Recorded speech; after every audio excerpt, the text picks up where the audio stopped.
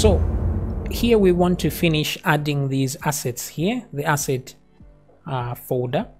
So what I will do is simply copy all this up to the part where there's a /css and then copy that. And then all I need to do is look for where there's href. So I'll copy this href is equal to, paste it there, press Ctrl F to find so that I can keep finding like so. So once I find it like here, before the this section here, or just after there, I will paste like so.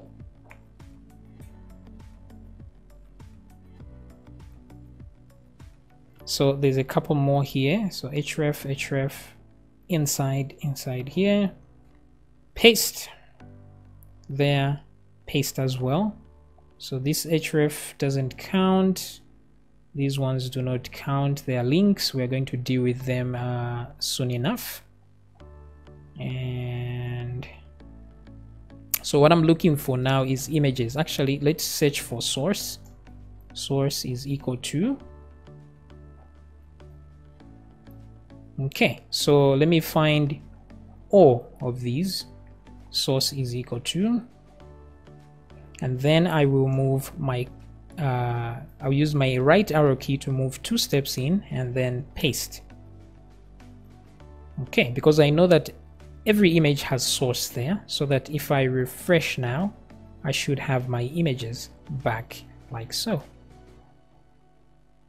Okay, so it seems, if I'm not mistaken, everything is well and good.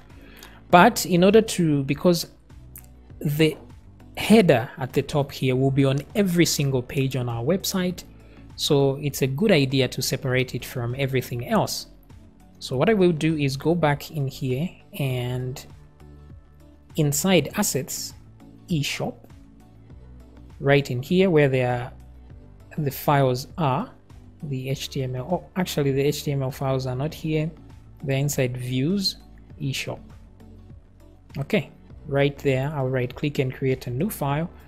I will call this one header.php, and then I will have another one called footer.php.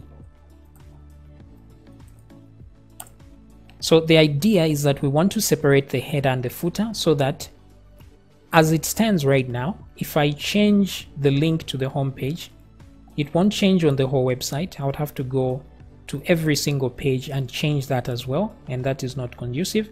So it's better we have a header and a footer that is separate. So go back to the index.php page and then make sure I have everything, header, middle. I'll go down here up to line 100. Oh, actually it goes even further, up to line 145, and then cut everything from here, because everything above this is a header. So I will cut this out and then paste it in the header, save on the other side. And then the same thing, I will go down here to where the footer is. Now this includes the body and HTML tag. So I will move upward here until I find the end of the footer. There, right there. So cut that out, go to footer and paste. Great.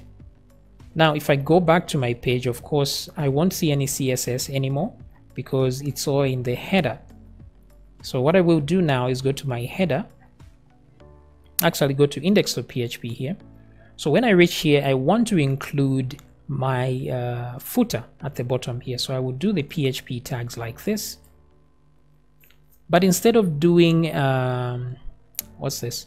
Instead of doing an include, keep in mind that we are still, all this is happening inside the home class. Inside the home class, there's this function here, which is doing the viewing. So all the content is inside this function. So we can still use this function call right here because we are still in the same class. So let me come back here and do the same thing, and I'm going to say this view, and then I'm going to tell it what view to show. So here I want to show the footer. then I can close my PHP tags like so. Let me copy this and then go up here again to the very top. And at the top here, I will put that one and say header. So let's come back here and refresh. And as you can see, everything is back to normal. Okay, very, very good.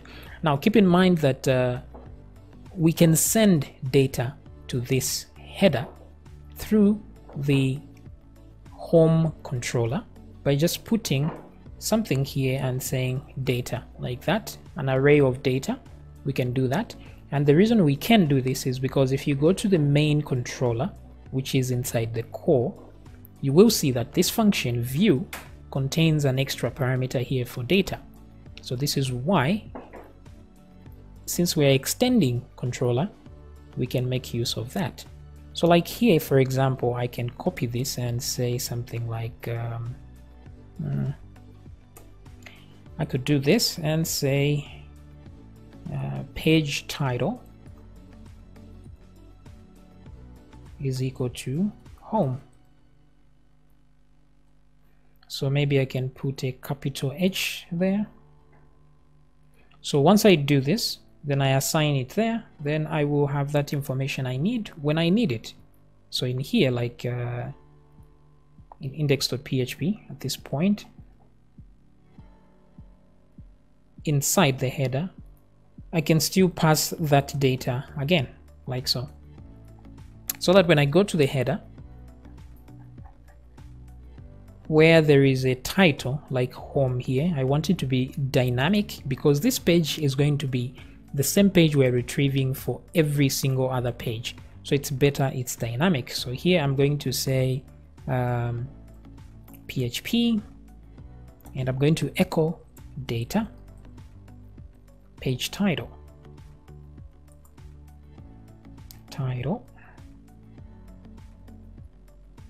I think that's about it. Then close the tags. Okay, so let's see if that actually worked. So here we have home eShopper. So let's see if nothing changes, and you can see nothing changes. So just to show you that there's something actually going on here, I can put home 2 at the end there and refresh. You see that there's a 2 there now.